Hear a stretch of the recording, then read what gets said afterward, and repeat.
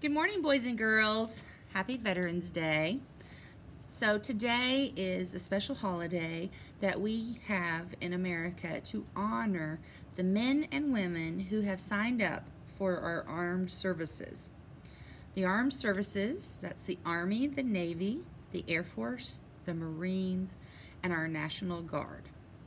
When they sign up, they are signing up to be our soldiers, so that if there's anything that were to happen to America or in other places around the world, they would go and they would fight for our country. I told you yesterday that my father was a veteran. So were my uncles. Pretty much all my uncles, actually, now that I think about it, were veterans. My Uncle Charlie, my dad's brother, my Uncle Bob, who married my aunt, my Uncle Sam, and my Uncle David. They were all veterans. My Uncle David was in the Navy for, I think, 30 years and retired as a Navy captain. My Uncle Sam was in both the Army and the Navy. He signed up twice. So I have a very deep history with people who are in the armed services. Both of my grandfathers were also in the service. And every year at this time, it's a special time when I just tell my family thank you for what they have been willing to do.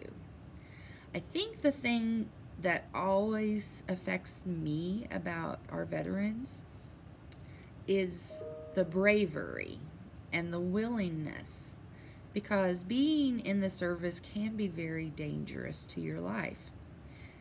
It can also be something that takes you away from your families. My cousin's husband was in the Army when she was pregnant with her son.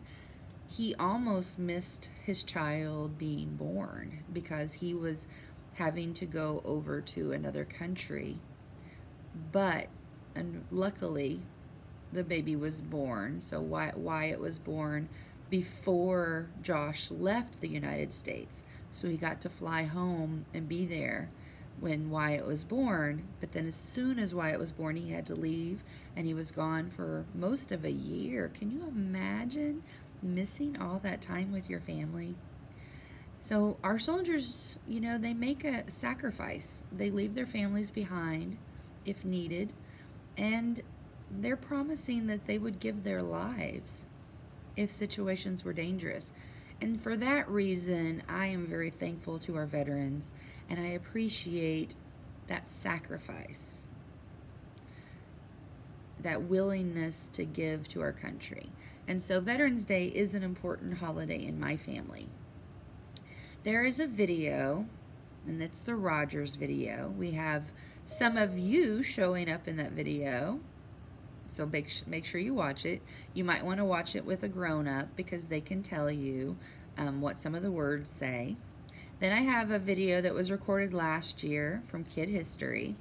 It was recorded on the 100th anniversary of Veterans Day, but this year it's the 101st anniversary. And then I have a picture of a poppy. A lot of people who served in the armed services, they didn't give their lives, but in some ways were injured. We have hospitals around our country that take care of our veterans who have been hurt.